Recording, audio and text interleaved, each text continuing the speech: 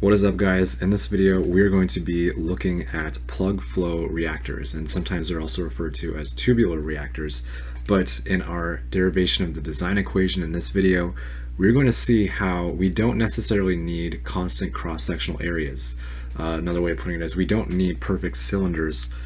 We can still apply this same exact equation to any other type of reactor that follows these criteria. And as a side note, I love plug flow reactors. I think they're really awesome and amazing because it's very fun, and we use the definition of derivative to arrive at our design equation. And the very first thing to make note of here, especially when I was being introduced to this topic, was that one of the biggest assumptions we make in our plug flow reactors is the fact that we have turbulent flow inside of our reactor. What that means is that our flow profile is very uniform.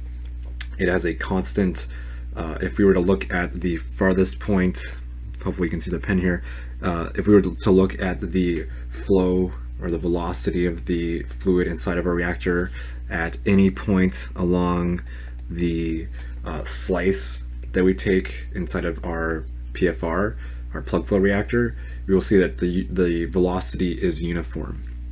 And that is what happens when we have turbulent flow regimes inside of cylindrical tubes. The other flow here that you would talk about in a fluid mechanics course would be laminar flow, and laminar flow profiles look more parabolic. So as we get closer to the edges of our walls inside of our tubes, there's more friction, which slows down the flow profile, which is the reason why you get slower velocities the farther radially out you get from the center. And generally it's parabolic in nature. But for the sake of this video and for introducing the topic of turbulent plug flow, this is the flow profile that we are assuming inside of our reactors. Now, the other thing that we need to assume about our plug flow reactor in these design equations is that radially, and radially refers to anything from r equals 0 to r equals big R, the radius of our tube. So anywhere along this axis inside of our slice is well mixed. We will assume that every single control volume, as we make these control volumes, you know, we talk about the continuum or continuity, like we make these control volumes very small, we will assume that the concentration is homogeneous no matter where you are radially, no matter what your radius is inside this slice, same concentration. And so with all of that stuff out of the way, the next thing we're going to look to is the general mole balance equation that I have in red right here.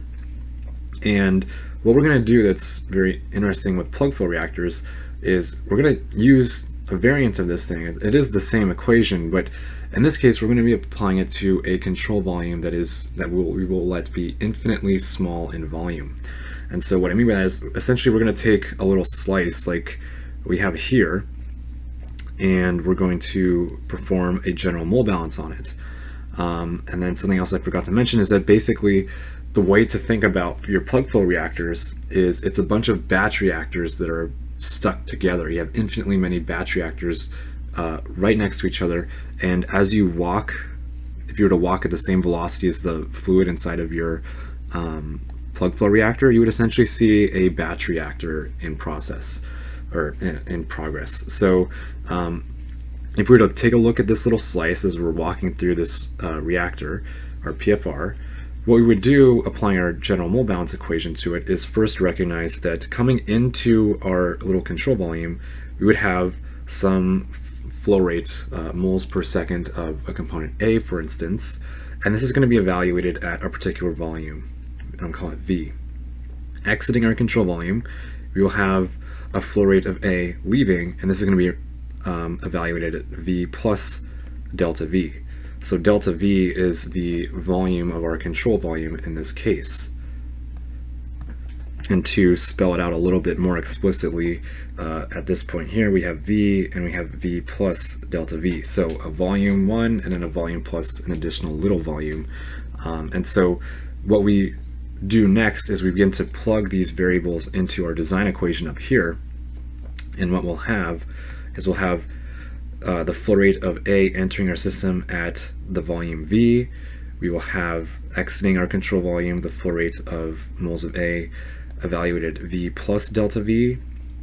And then because we've made a well-mixed assumption, because of this radially well-mixed assumption, we can simplify this term here to simply be plus RA times the volume, but in this case we have a volume of delta V, or delta V.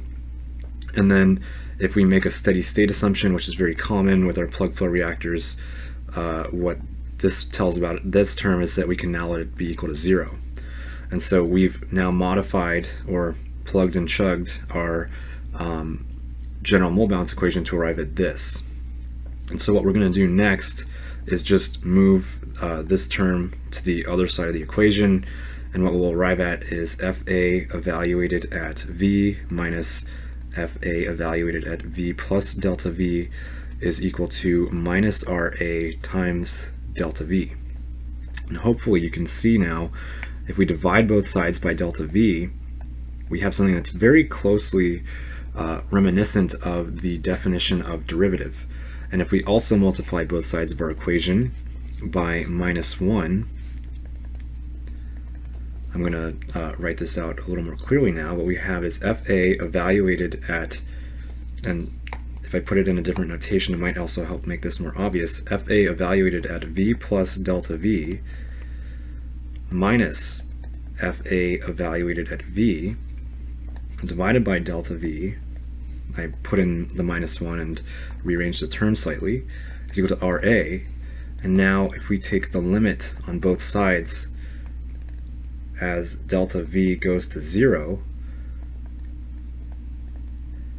oh sorry, handwriting. Anyways, what we arrive at is RA is equal to dFA dV.